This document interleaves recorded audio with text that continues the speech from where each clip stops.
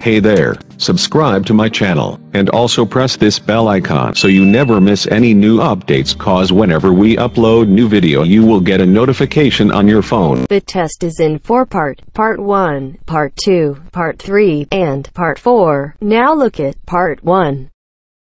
Part 1. You are going to hear a travel agent discussing a holiday booking with two customers. First, you have some time to look at questions 1 to 3.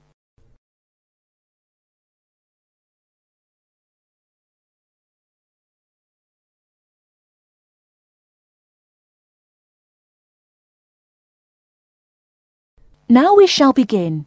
You should answer the questions as you listen, because you will not hear the recording a second time. Listen carefully and answer questions 1 to 3. Good morning. Can I help you? Yes, good morning. We'd like to book a holiday for July, please. Certainly. Where did you have in mind? Oh, well, we haven't thought a lot about it, really. We'd just like to go somewhere hot, and it must be in July. I see. Well, let's get the dates cleared up first, then we can see about availability. What part of July were you thinking of? Oh, well, you see, we have slightly different holidays. I've got the whole month except for the last 5 days, so I could go from the 1st to the 26th. But my friend here doesn't start until the 7th, so I suppose it will have to be the middle 2 weeks, really. Yes, but I've got to be back before the 23rd. Okay. Now, let's find a destination. Any preferences? France? Italy? Oh, not France. We went there last year and it was absolutely packed with teenagers, making noise and getting drunk all the time. Yes, it was terrible. We definitely want somewhere quieter this year. Well, of course, it depends more on the resort rather than the country. There are resorts in every country which cater for the family or the slightly older person. They're usually a shade more expensive, though, as you might expect. Oh, well, we don't mind paying a bit more if it means more peace and quiet, do we? Definitely not. It'll be well worth it. All right. Let's have a look at what we've got on the computer. Before you hear the rest of the conversation, you have some time to look at questions 4 to 10.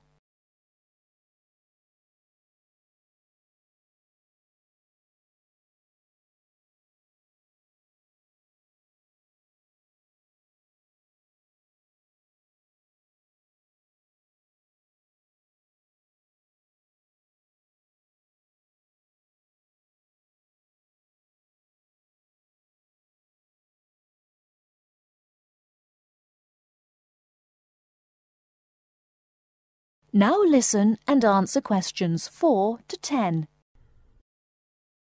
July. Was it 10 or 14 nights you wanted? Oh, the fortnight, please. Right. Well, let's start with Italy.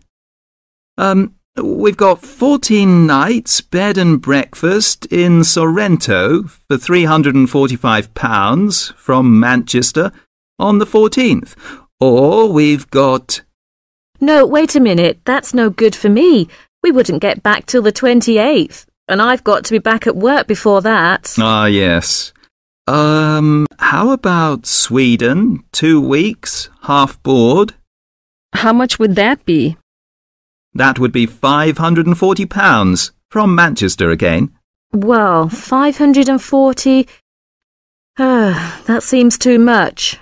Well, madam, there's a surcharge for the airport, and it has a 5-star hotel. Oh, well, it's a bit over our budget, really. All right, let's try somewhere else. How about Portugal? Oh, that sounds great. We've never been there before, have we? Let's see now. We've got 14 nights in Albufeira, half board, from Gatwick, for £385. Albufeira? Oh, wait a minute.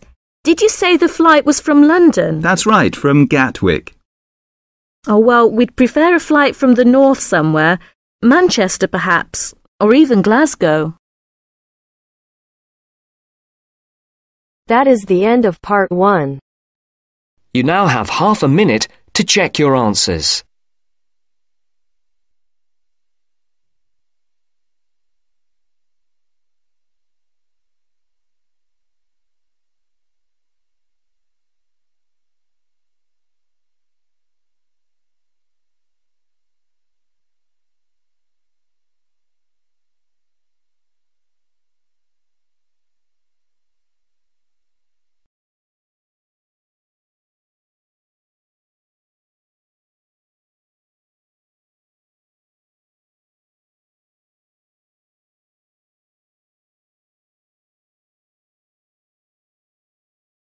Now turns to part 2.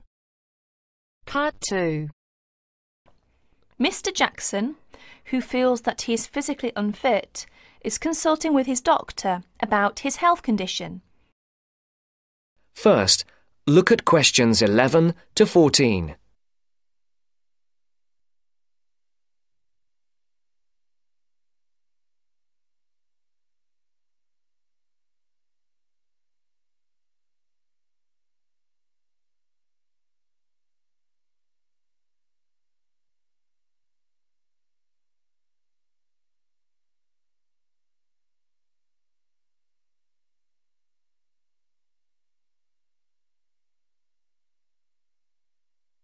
Listen carefully. Well, Mr. Jackson, the first and important thing I have to tell you is that there is really nothing seriously wrong with you. Physically, that is. My very thorough re-examination and the analyst's report show that basically you are very fit. Yes, very fit. So, why is it, Doctor, that I'm always so nervy, tense, ready to jump on anybody? My wife, children, colleagues. I think your condition has a lot to do with, shall we call it, way of life, habits? Way of life? Habits? Yes. Now tell me, Mr. Jackson, you smoke, don't you? Yes, I'm afraid I do, Doctor. And rather heavily, I imagine. Well, yes. I smoke, about 40, 50 a day, I suppose. You should do your best to stop, you know. Yes, I see. But, it won't be the first time. I've tried to give up smoking several times, but it's no good. You see, 50 a day is overdoing it, you must admit. You must cut down at least that. Ah, yes. I know that when you're feeling tense, you probably feel that a cigarette relaxes you. But in the long run, I do advise you to make a real effort to quit smoking. Of course, but, it's easy to say give it up or cut it down, but, you know. Well, in my opinion, you have no choice.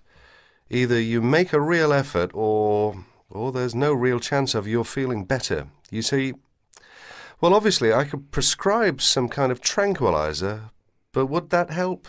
I'd prefer, and I'm quite sure you'll agree, I'd prefer to see you really back to normal, not just seemingly so. And that's my reason for asking you several more questions about your other habits. Right. Before the broadcast continues, look at questions 15 to 20.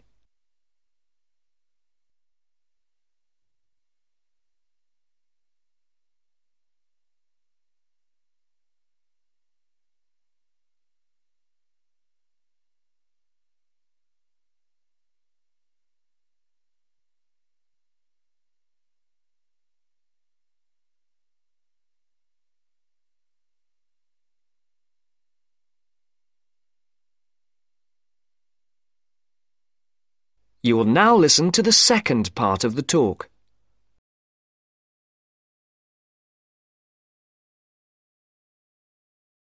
Your eating habits, for example. What do you eat normally, during a normal day? Yes, I'm a good eater. Yes, I'd say I'm a good eater. Now, let's see.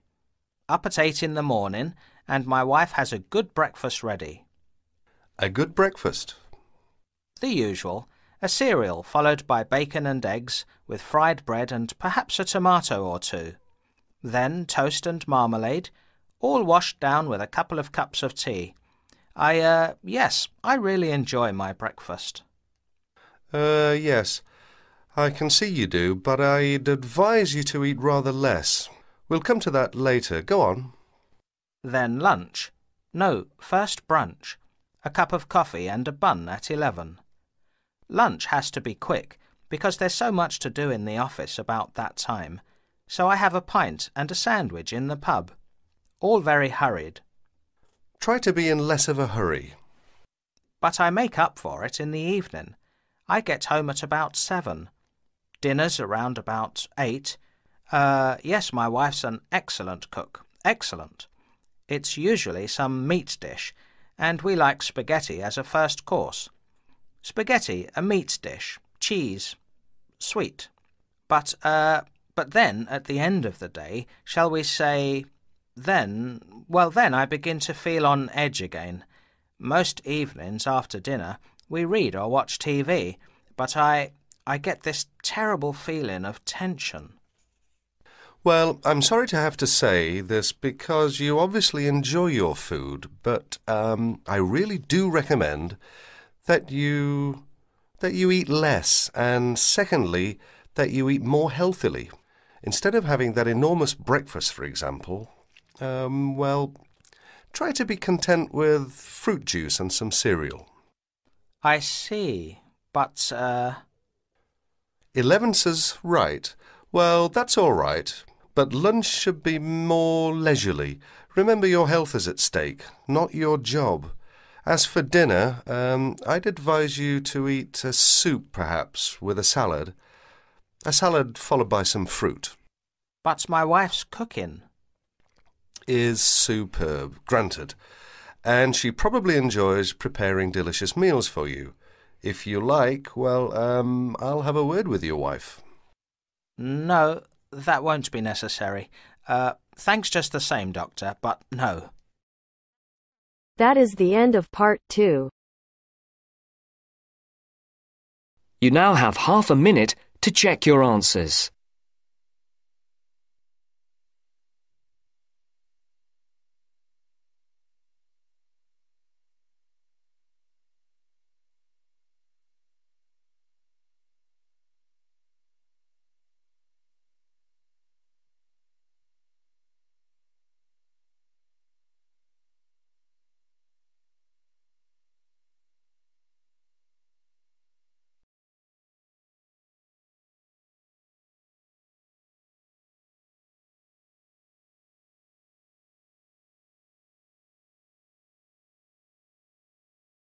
Now turns to part 3.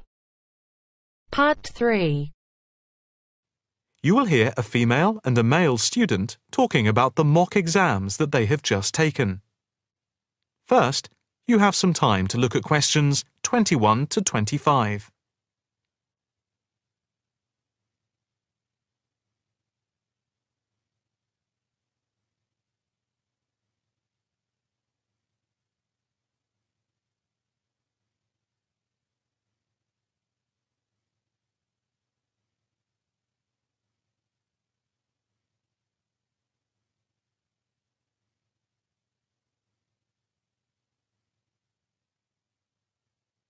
Now listen carefully and answer questions 21 to 25. So, what did you think of the practice exams last week? You mean the mock exams? Yeah. I thought some of them were tough.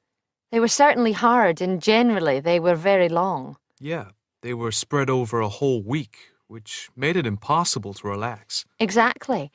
But what did you think of each test? Of the 7 exams we did, the least enjoyable for me were the 2 3-hour essay papers. Why didn't you like the essay papers? I'm not particularly good at writing things down like that in a short space of time. And I don't think it's a good way of testing our theoretical knowledge of medicine. I'm the opposite, I'm afraid. I'm much better in the written essay exams than the other types of tests. But what about the 2 multiple choice exam papers in basic science and anatomy? They weren't too bad. If you didn't know the answer, all you had to do was guess. That's okay, but I never feel comfortable with guessing. And you know that there is research that shows that women are disadvantaged when doing multiple choice questions compared to men. You've mentioned this before, but I'm not sure I believe it. It's true. Multiple choice questions benefit men more than women. They are a male construct. If you say so. It's not if I say so. Anyway, you have to be careful with multiple choice questions because of the negative marking. That can really bring the score down if you keep guessing and get all of the guesses wrong. It's double negative. Yeah, that is a danger. What about the role play? Did you like that? Yeah, with the actors and actresses as simulated patients. Yeah, I thought that was by far the best part of the exam. Why was that? What I liked about it was during the 24 test stations, we had a chance to show what we know about communicating with patients and show our practical medical knowledge, etc. Yes, I think I agree with you there. I enjoyed all of the stations, but I can tell you I was tired at the end. I have done a practice exam with 12 test stations, but not 24. It was exhausting, but also exhilarating. I agree completely. It lasted nearly 4 hours in total with the break. Before you hear the rest of the conversation, you have some time to look at questions 26 to 30.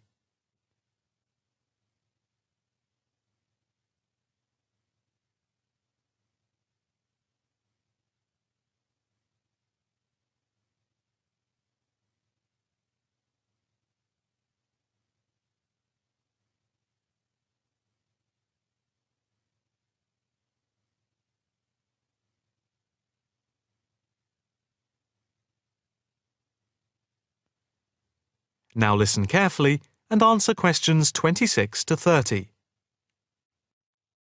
What did you think of the other two exams? The two problem-solving tests? I didn't think I was going to handle them very well, but in the end I think they went better than I thought they would. What I liked most was the test where we had to work in groups of 4, and to solve a problem we had to prioritise actions. That was very interesting.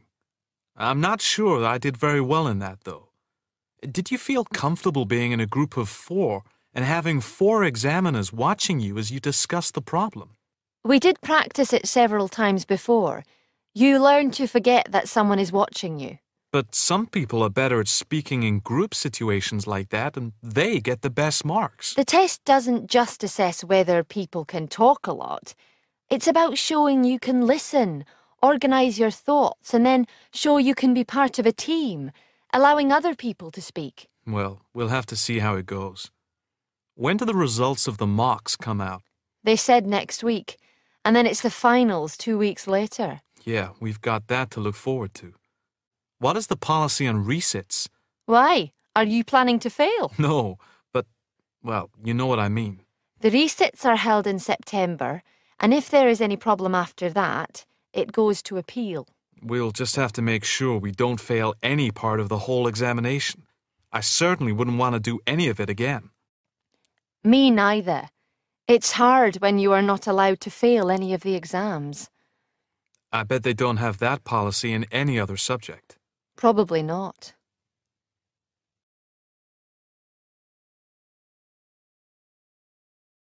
That is the end of part 3.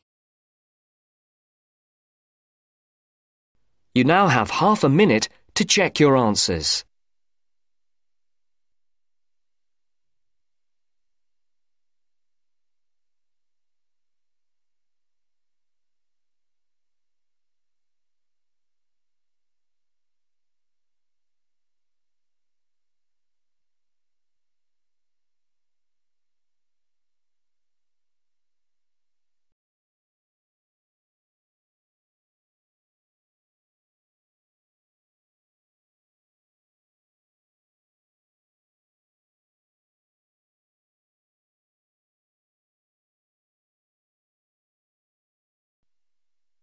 Now turns to part 4.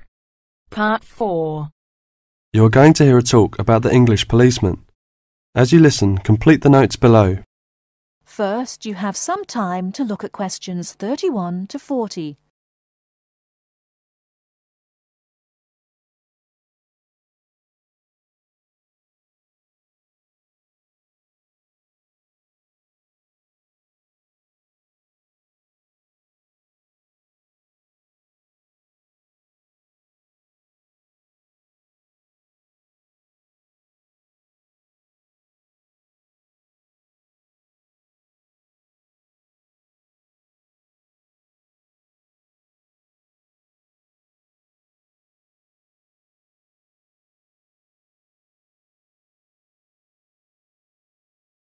Now listen carefully and answer questions 31 to 40. The English policeman has several nicknames, but the most frequently used are copper and bobby. The first name comes from the verb to cop, which is also slang, meaning to take or to capture, and the second comes from the first name of Sir Robert Peel, the 19th century politician who was the founder of the police force as we know it today. An early nickname for the policeman was Peeler, but this one has died out. Whatever we may call them, the general opinion of the police seems to be a favourable one, except, of course, among the criminal part of the community, where the police are given more derogatory nicknames which originated in America, such as Fuzz or Pig. Visitors to England seem nearly always to be very impressed by the English police. It has, in fact, become a standing joke that the visitor to Britain, when asked for his views of the country, will always say, at some point or other, "I think your policemen are wonderful."